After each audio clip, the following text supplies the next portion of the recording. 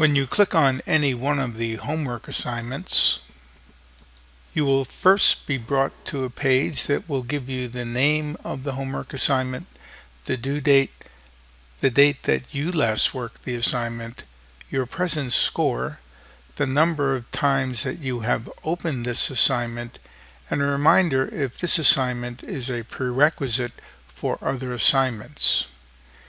You can check the Only Practice and Review button on the left. However, most of the time you'll click on Improve My Score on the right. On the next page, at the bottom, you'll see a list of the specific homework questions in that particular homework assignment. The green check means that you have successfully answered that question. The red X means that you answered the question incorrectly.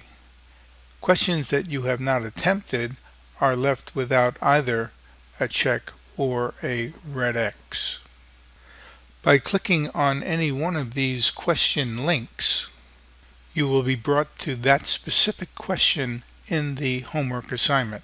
The question template will show the question numbers at the top.